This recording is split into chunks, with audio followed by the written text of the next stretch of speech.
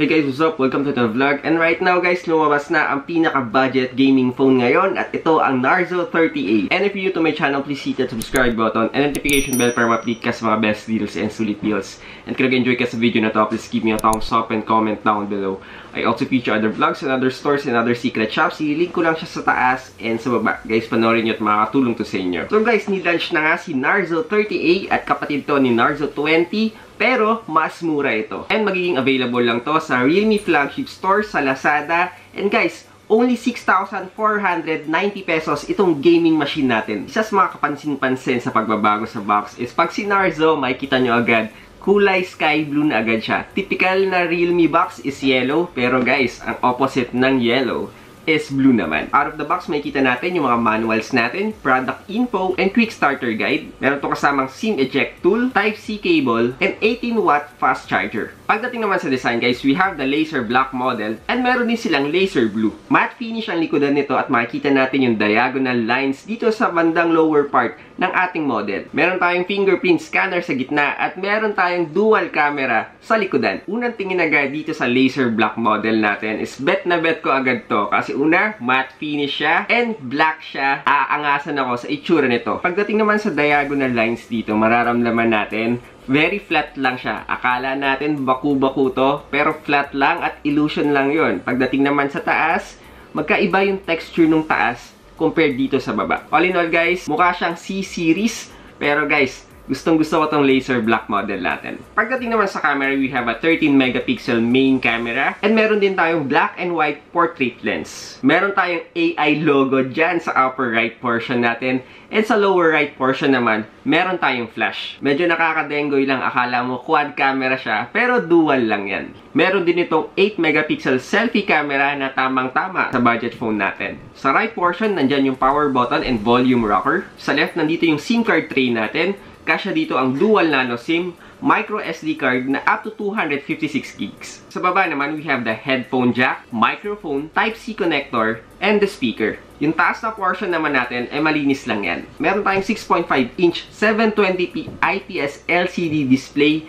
And guys, 570 nits itong phone natin. And kahit na under bright sunlight ka, magagamit mo pa rin yung screen na to. Isa sa binibida ni Narzo 30A is the MediaTek G85. And guys, same siya ng processor ni Narzo 20. One of the best gaming processor itong G85 natin. And guys, sa budget nating 6,490, mas mura pa to sa Narzo 20. May kita mo talaga yung performance nito when it comes to gaming. Okay, simulan muna natin kay Mobile Legends. Kaya natin maglaro dito ng high graphic settings, naka-high frame rate tayo, at naka-on lahat ng settings. Mapapansin natin dito, wala tayong lag na na-experience. And guys, si Realme talaga is naka-optimize talaga siya. Lahat ng phones nila kay Mobile Legends. Next up, pumunta naman tayo kay Call of Duty. Guys, kay Call of Duty naman, medium graphics ang pwede nating iset dito at pwedeng high frame rate. Pagdating sa gameplay naman, makikita natin dito na very smooth yung experience natin. Wala tayong lag. Lalo na kung maglalaro ka ng first-person shooting game, dapat walang lag ka may experience dito para marami kang mapapatay. Okay, let's move naman sa Asphalt 9 Legends. And guys, sinet natin dito sa high graphic display and mapapansin nyo very smooth pa rin ang experience natin. Meron ako napansin na very minor lags kung pupunahin mo naman siya. Pero guys, kung lalaruin mo siya sa default settings niya, talaga naman wala kang lag na may experience dito. Lastly, we have the League of Legends Wild Rift naman. Nalaro natin si Wild Rift ng high settings definition.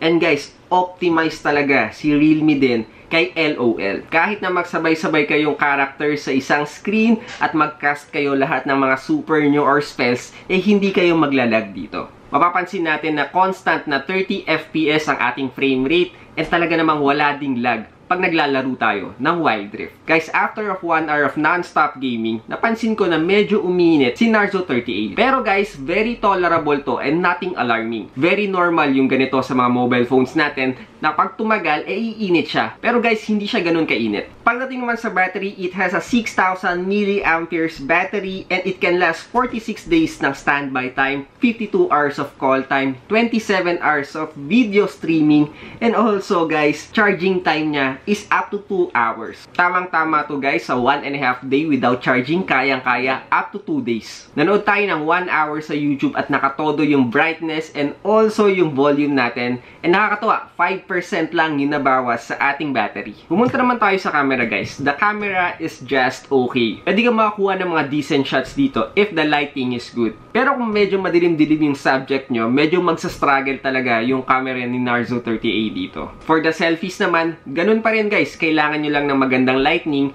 para at least maganda yung kuha ng face ninyo. Ang napansin ko dito, medyo soft yung images natin. So, kailangan mo talaga ng proper lighting dito para maging sharper yung image natin. Okay, for the final verdict natin, for Narzo 30A at a price point of 6,490 pesos, isa to sa pinakasulit budget gaming phone na hindi ka naman talaga mapapahiya. Unang-una guys, meron kang MediaTek Helio G85. And also guys, optimize si realme Narzo 30A kay ML, kay COD, kay LOA. Guys, walang lag na may experience dito. Kung meron man guys, pag tumagal-tagal, very minimal lang yung may experience mong lag. Kung hindi ka naman gamer at gusto mo ng mabilis na processor, para sa multitasking mo, pero tight ang budget mo, tamang-tama rin to para sa iyo. And kung lagi kang nanonood ng YouTube, Netflix, guys, tamang-tama ang 6.5 LCD display nito. And 6,000 mAh battery, kahit na isang araw kang nanonood, hindi ka papabayaan ni Narzo 30A. So again guys, no, this is our full review of Narzo 30A. Magiging available pala siya sa Lazada flagship store nila. Ililink ko lang down below yung link. And if you're new to my channel, please hit that subscribe button and notification bell para ma-update ka sa mga best deals and Sulit deals. And kung nag-enjoy ka sa video na to, please give me a thumbs up and comment down below. I also feature other vlogs and other stores and other secret shops. Ililink ko lang siya sa taas and sa baba. Guys, panoorin nyo at makatulong to sa inyo. Again guys, keep safe, God bless, and see you in the next video.